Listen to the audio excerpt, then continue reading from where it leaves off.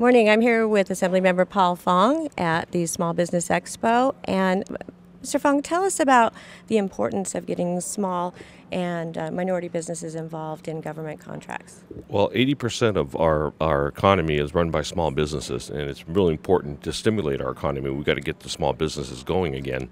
And so this is a great workshop provided by CPUC to open the doors for small businesses to enter into working with utility companies.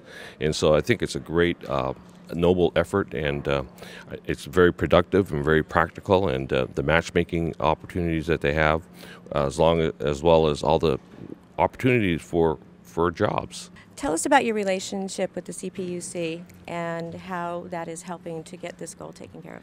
I serve on the Utilities and Commerce Committee in the State Assembly, and of course we oversee the CPUC from that committee.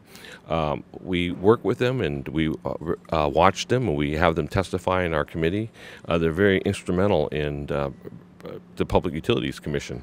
And so they regulate all the public utilities in their state, and they do a good job of it. And so I'm glad that they're outreaching and working with small businesses to show how they can connect with the state and do business with the state as well.